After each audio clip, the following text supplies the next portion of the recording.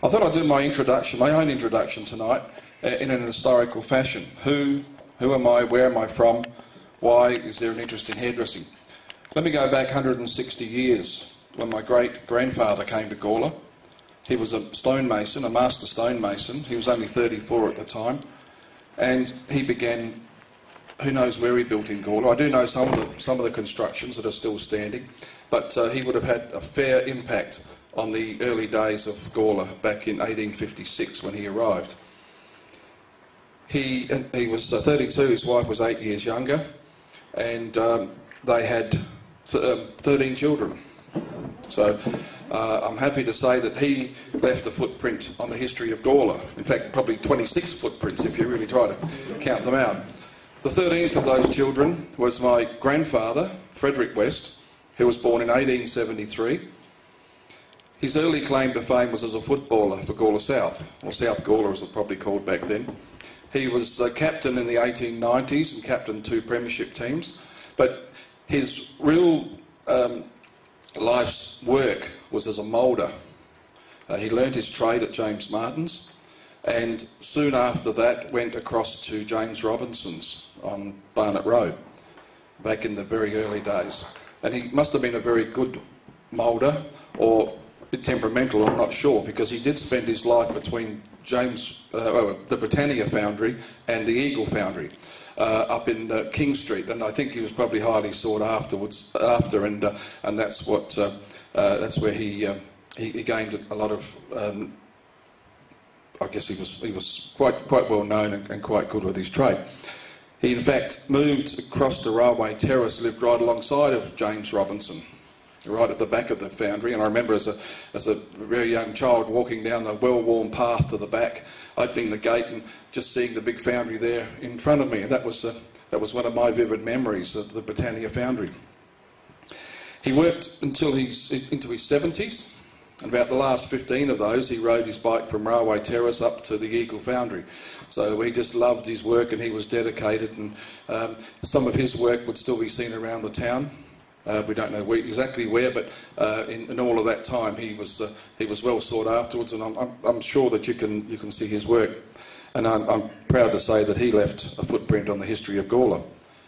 My father, Murray West, born in 1910, he was the 4th child of Fred.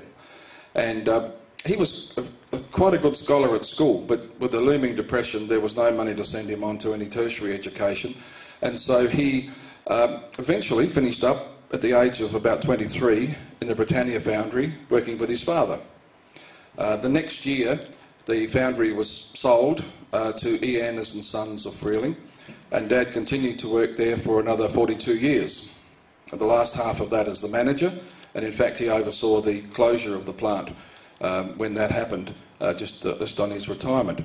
So he too has work around the moulding work around the town and around the area that sits there quite silently, quite privately, I guess. No one knows who did it or when it was done or how it was done, but it's there. So he was also very active in the community. He was a town councillor, and he was on the swimming pool committee when that was built. He was chairman of the high school council when the high school moved from up in Gawler East over to the Barnet Road. He was decades in St John's Ambulance and Rotary.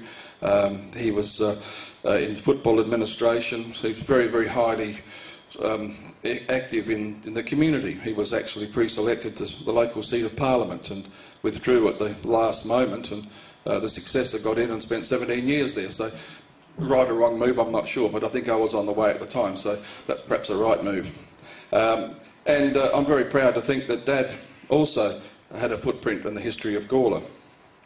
As for me, I don't think I've got a footprint on the history of Gawler, but this is a very humble project that I've just started to do, a humble effort that I can contribute in my own way.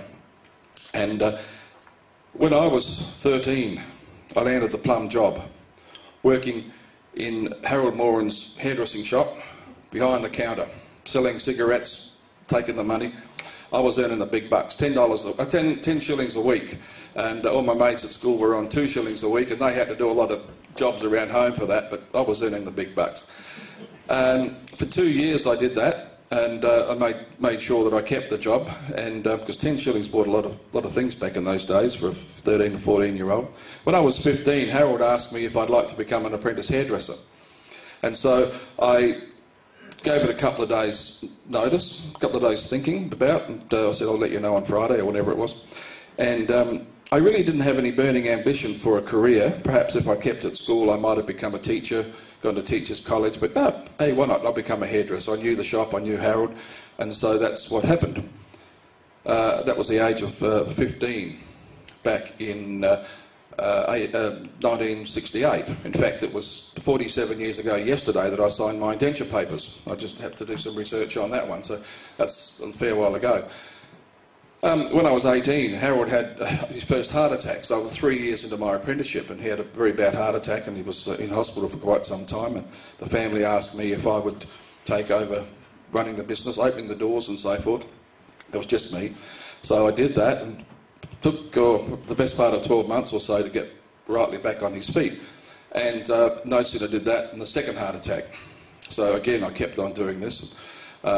And I managed the place right throughout, because I didn't want him to think that he had to come to work if he wasn't feeling very well, so I took that burden away. And I just finished my indentures at the age of 21, and Harold had his third attack, which was fatal, and then the family asked me if I'd like to take over the business. So with that I did, and I spent another 5 years there. So it's a total of about 12 or 13 years in the business of ruling and freak in the main street of Gawler. Many of you might recognise the shop when we see the slide afterwards. So that's how I got into hairdressing. After 5 years, I just moved over the hill to the Barossa, and you can take the boy out of Gawler, but you can't take Gawler out of the boy. And I kept up with a few things, but particularly hairdressing kind of escaped me from those years onwards. In 2007, Ron Mosley passed away. I noticed that, and he was, I thought, he was in hairdressing for about 50 years. And I thought to myself, well, there's a long chain between, I guess it's me, and the first hairdressers of Gawler. And there's a link that's gone. And if there's not a story written, if the history isn't recorded by me, it's not going to get done. Because I'm the only one with a link to all of those hairdressing, all of the stories, I guess. Of which I've got a few. So I did that, started to mentally note a few things, and I started to write them down. And with the result of that is the paper that I've done.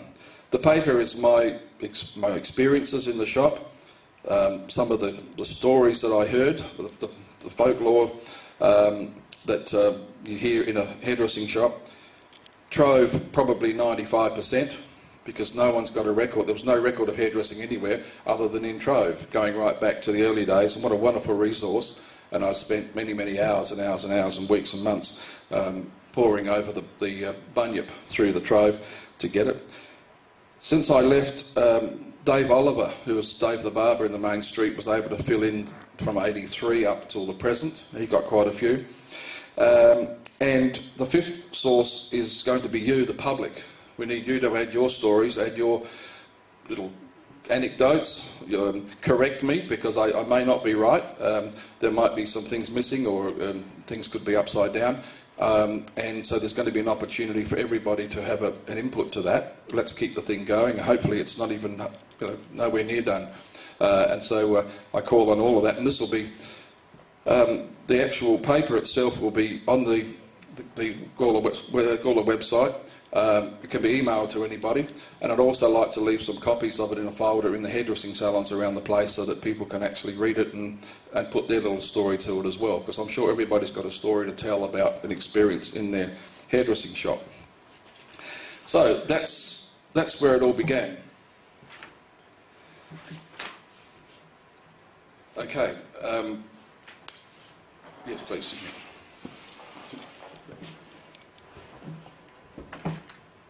This is talking about the many characters that have gone before us in hairdressing, and I'm about to uncover some of them.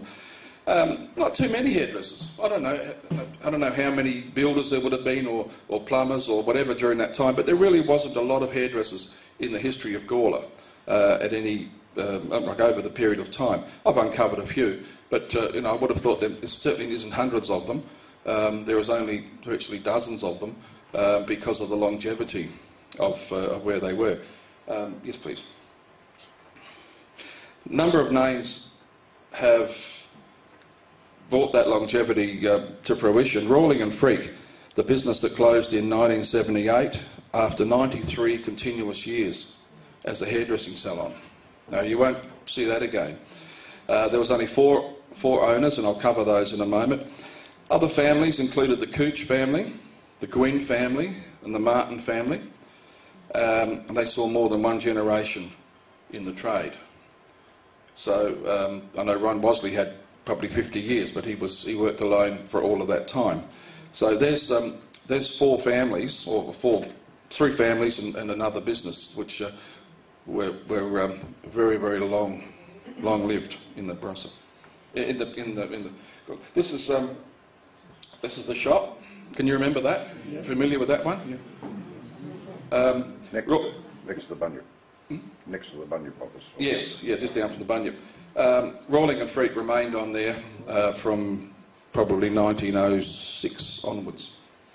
I don't know why it never changed. I could have changed it, just wasn't a thing to do back in those days. And in fact, I left Harold Moran's name up there as well.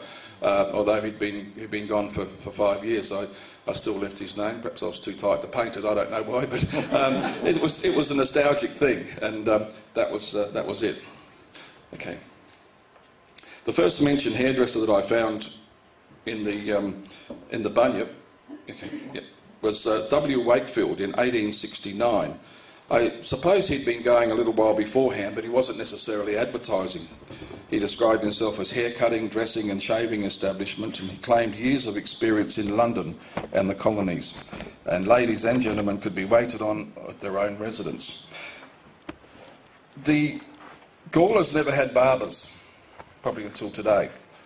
All of the people that came out from England were London trained, and they were hairdressers.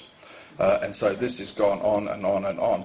The only mention in the bunyip over that time of barbers was from a couple of stories that came back from America, where in fact it was Max Hill. Some of you may know Max Hill.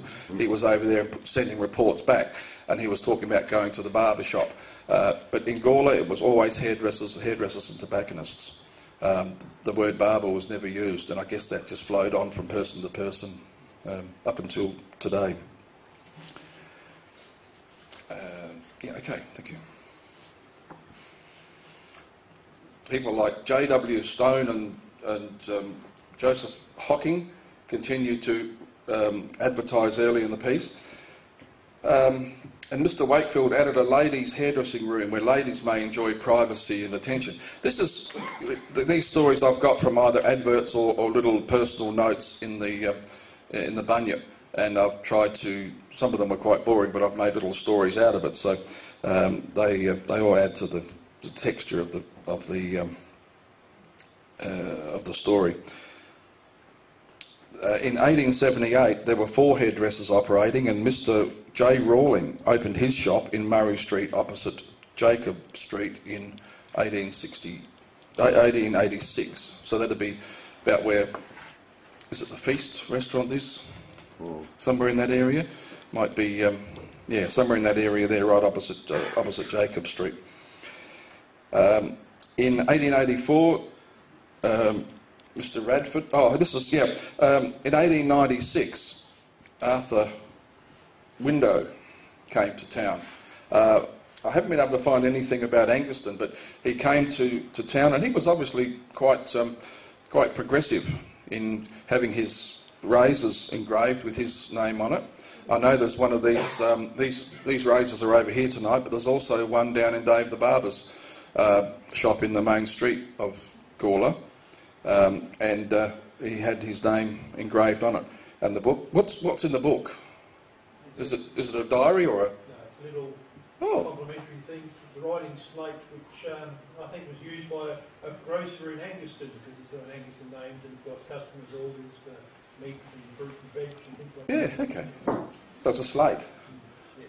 Wow. He obviously went to a lot of effort to get that type of thing produced, and compliments giving it away. So he was doing things in a big way. Okay, next one is in 1884, Mr. Radford advertised for an apprentice. It was the first such mention in the paper. And in December 86, he sold out to Charles Cope, who offered first-class plunge baths for 4p. So that was a new trend on there. And then P. Anderson was operating a ladies' and gentlemen's hairdresser in June 86. Not so much mention of ladies' hairdressers back in those days. I guess they wore their hair tied back or under a shawl, and certainly under a hat. Ladies did get some mention, but not as much as what you might have expected, or perhaps they just didn't advertise. But it was certainly a lack of ladies mentioned there. And A.D. Mackenzie opened up a tobacconist hairdresser near the old spot in 1890, but the very next month he died, and a sell-off of all of his equipment and goods took place. So he was one of the short-lived hairdressers of the town, living just 1 month before he carked it. In the 1900s, on the 8th of February 1900, the following notice appeared in the Bunyip. The undersigned hairdressers and tobacconists beg to notify the public that their respective establishments will, after March the 5th, close at 8 o'clock each evening, except on Wednesday the 22nd, when they will be closed at 1 p.m. and not reopen until the following day. On Saturdays they will remain open until 10:30 p.m. So they did some long hours. Now that's in 1900. They have any power back in 1900? No. Mr. Wakefield, the first hairdresser, said he'll cut hair until it's dark. That was one of his mottos. He obviously had the Tilly lantern or something there, but so he would cut hair until dark, whatever that meant back in the day. So there's Arthur Window, R.J. Hill and J. Rawling, who were those hairdressers back in 1900. The next one is Will A. Cooch. That's Bert's father. He opened next to the Old Spot Hotel in 1900, and John Rawling and Arthur Window were frequently offering their services and fancy goods in weekly adverts in the Bunyip. They were pushing their adverts pretty well to buy these types of things. And the next one is 1904. Mr. Johnny Rawling, announced that he'd taken into partnership Mr. Fred Freak, who had considerable experience in wig making and ladies' hairdressing, and he'd also been working there for 8 years already. So that was the first mention of Fred Freak, but he was now in the partnership, and that name, as I said before, remained on the door until 1978, even though Fred died earlier. And the next one is in April 1911. Oh, hang on. 1906. Arthur Window sold his business to Herb Gwynn, and Mr. Window operated the saloon for 14 years. So that slate and the razors we just saw, he was only operating here 14 years, sold the business to Herb Gwynn, and so another dynasty started back there in 1906. In 1911, hairdressers raised their prices as follows: shaves 4p and haircuts 9p, and on Saturdays up to $1. That was quite a rise, I guess, back in those days, a fair percentage. And the next one is February 12. J. Scurry opened a saloon and tobacconist on Block Road, Gawler South, next to the news agency. We were just talking about that a moment ago.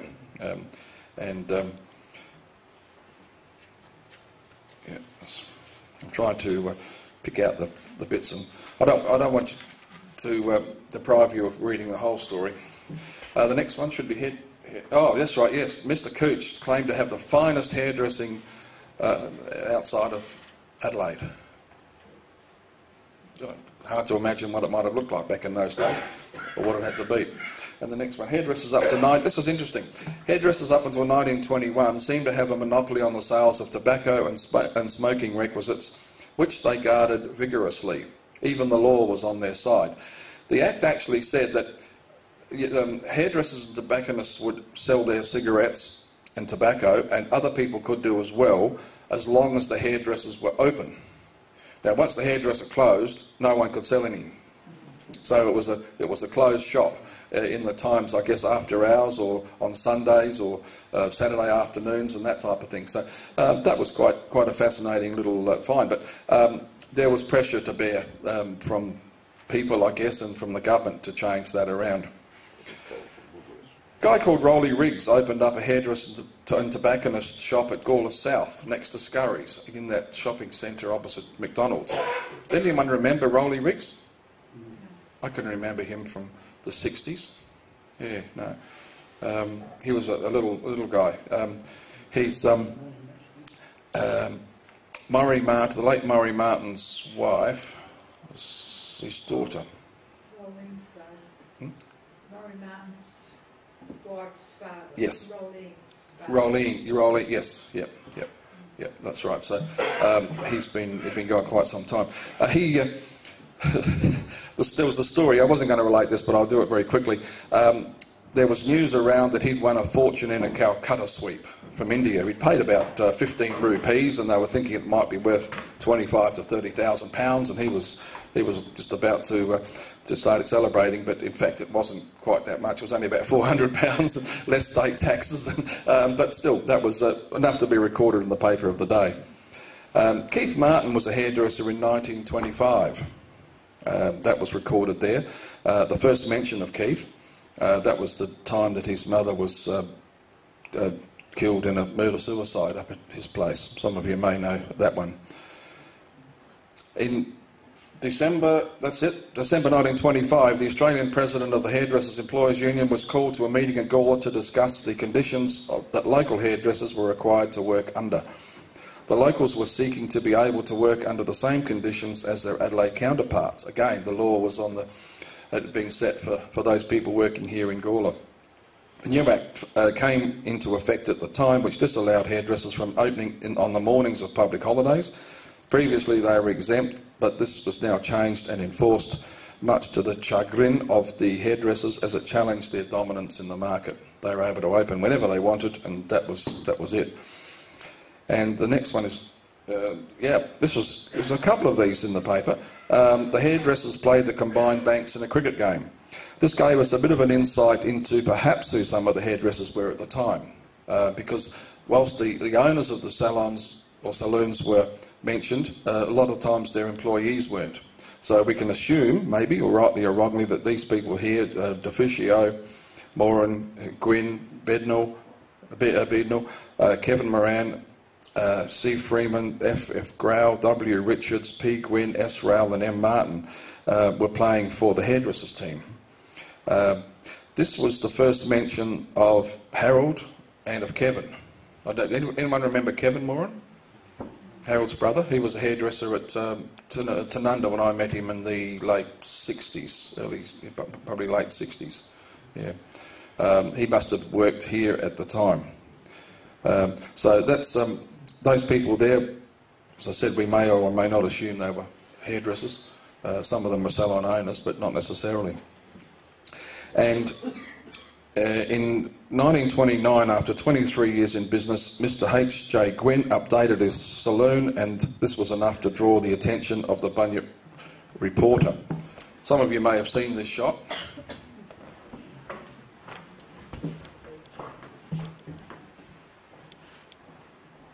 Familiar to anybody? That's Joe Jacob being served, and I think that's Herb Gwynn.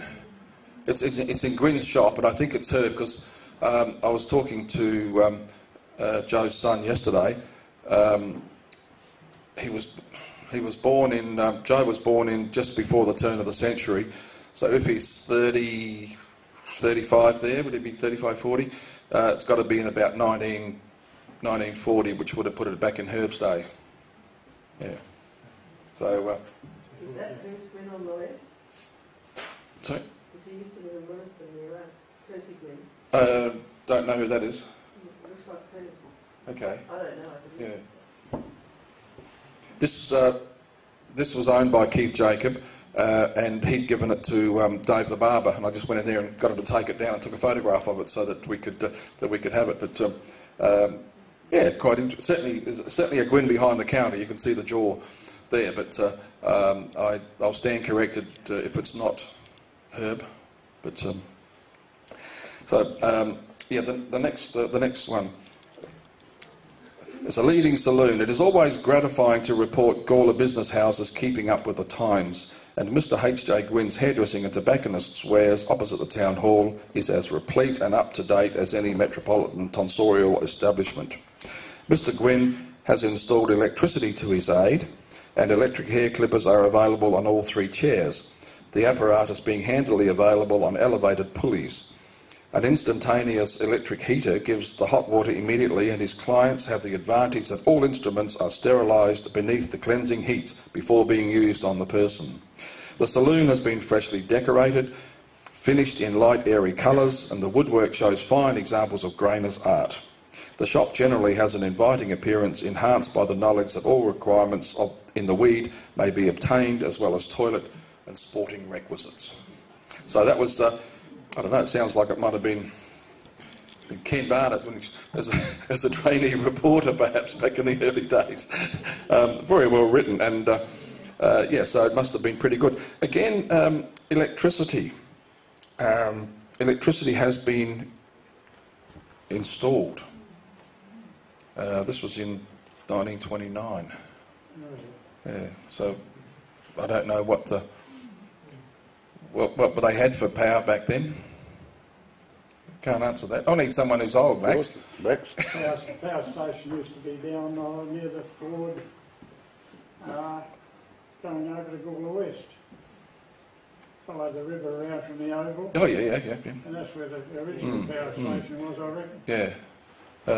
But that bit about power, I don't know whether there was power in 1929 or what. No, I was only 1 year old at that day. And the next one. Yeah, in January, this is another game of tennis between the banks and the hairdressers. P. Gwyn, that'll be Perth, I guess. Deficio, F. Gwyn, and A. Rao, K. Martin, and H. Gwyn, and the bankers won. And the next month they played Lewiston. H. Moran and K. Tiver joined the hairdressers team. So again, there's a few names which somebody might have some knowledge of, or be able to investigate those names and find out that perhaps they were in the game back at that time. Fred Freak died in 1930 at the age of 46, and that left Mr. Rawling and whoever still running the shop, but the name still remained on the front. And the next one, October, that's it. The bill changing the weekly Wednesday half-holiday for hairdressers and assistants in Gawler was introduced, and it seemed inevitable that the unique opening hours situation that existed in town would soon end. The next month the Act passed, and this meant hairdressers could trade on Wednesdays but had to close on Saturday afternoons. And in May 32, the opening hours of hairdressing saloons was finally agreed upon by the minister and shopkeepers. Monday to Thursday closing time would be 8 o'clock, Friday 9, and Saturdays at 1.